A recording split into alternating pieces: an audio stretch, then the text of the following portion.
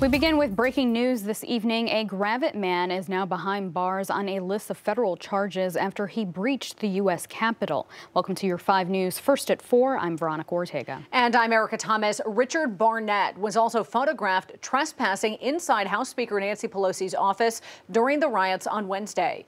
5 News reporter Juliana Clipson is live at the Washington County Detention Center, where he's being held tonight with the latest developments. Juliana?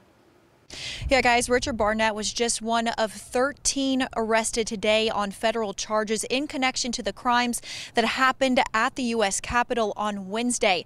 Now, 60-year-old Barnett was first turned himself in Benton County around 10 o'clock this morning. And then after that, he was transferred here to the Washington County Detention Center. 2 days later, this photo surfaced of Barnett, or 2 days after this photo surfaced of Barnett with his feet propped up on a desk inside Speaker Nancy Pelosi's office. He's now in custody on a list of charges including theft of public record, violent entry, and disorderly conduct on Capitol grounds. 5 News spoke with Barnett exclusively the night of the riots, where he detailed his experience as a part of the mob that breached the Capitol and his time spent trespassing inside Speaker Pelosi's office.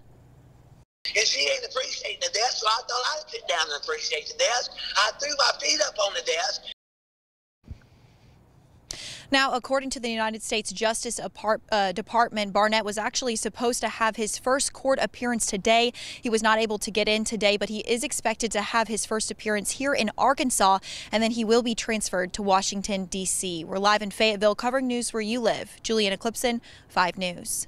All right, Juliana, thanks. Federal investigators are now asking the public to help identify other rioters in the photos and videos taken inside the Capitol Wednesday, because they believe there could be more from our area. We have a full story on our website with those photos released by the FBI.